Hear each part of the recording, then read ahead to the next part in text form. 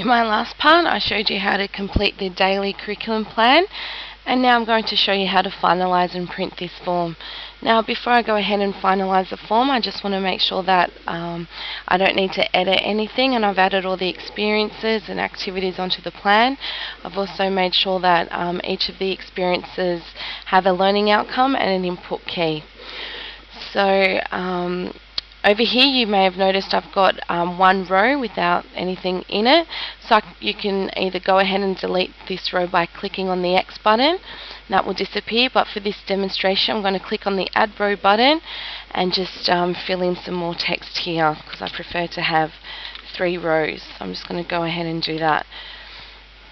Okay, now once I'm ready to go ahead and finalize the form, I'm going to click on this button here, Finalize Form. Now a little pop-up window will appear, and this just lets me know that I won't be able to edit once I finalize the form, and it also reminds me and makes sure that I have completed all the required fields and everything else. So I'm ready to continue, so I'm going to click on Yes. And now you have, if you've noticed, that all these little buttons have disappeared. So basically now it's the document is getting ready for us, for you to print it. So these delete row buttons have disappeared along the left-hand side, and the add row buttons disappeared. Also the logo button has disappeared. So this is ready for us to print out now. So next step is click on the print form button over here, and then this will bring up my printing options.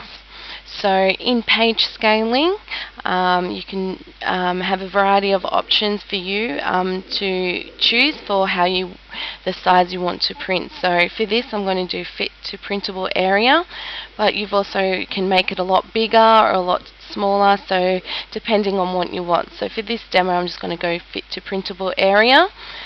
Okay, and press OK. Obviously I can't show you a paper copy of it, but I can just show you of what it would look like if I were to print it out.